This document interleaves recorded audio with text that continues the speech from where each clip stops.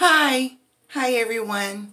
I just wanted to share a little small tip. I'm not a makeup guru or anything like that. I'm not a fashionista. I'm not a diva. I'm none of that. But I just was putting on some eyeshadow and it's mild. And my color that I wanted to put on was smoky. I wanted to do a smoky eye. And I noticed in my eyeshadow that there is like a pattern that pretty much lets us know how to do a smoky eye or any type of a pattern with eyeshadow.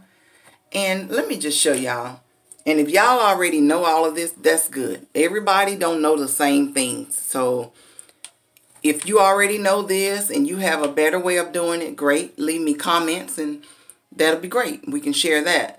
But if y'all are like me and y'all learn as you go, I noticed with the eyeshadow tub or packet or whatever this thing would be called, I noticed that like they're lined up in rows of how to apply the makeup or the eyeshadow to go from light to dark or from dark to light. And I think that that is so great. And I love this little palette, this little eyeshadow palette, because it gives me all the colors that I want, and need. So I think it's great. And I just wanted to share that with y'all as a tip. And also another small tip about applying lipstick. Let me put this back. When you're using a light color lipstick, you know how sometimes people have the lipstick too light, or they have the lipstick outside their mouth looking like they're on crack. You know how people that smoke and use crack and smoke crack and stuff, they have what looks like snot on the side of their mouths. Oh, and that is so ugly and it's so unappealing. But what do crack people care? They don't care. So for those of us who wear the makeup and sometimes get the lipstick on the outside, we don't want to look like we on crack.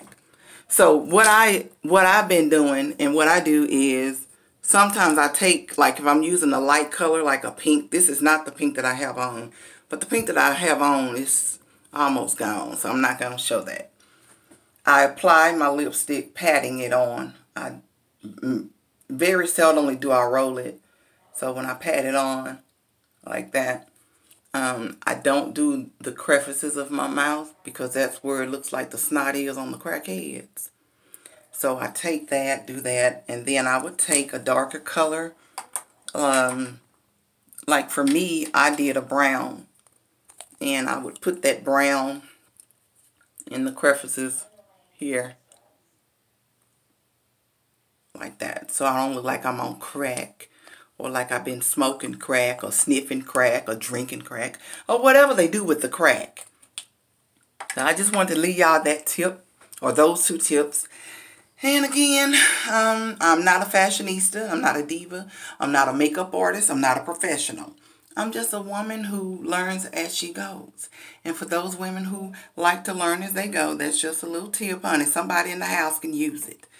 Thank y'all, Facebook Nim. Peace out.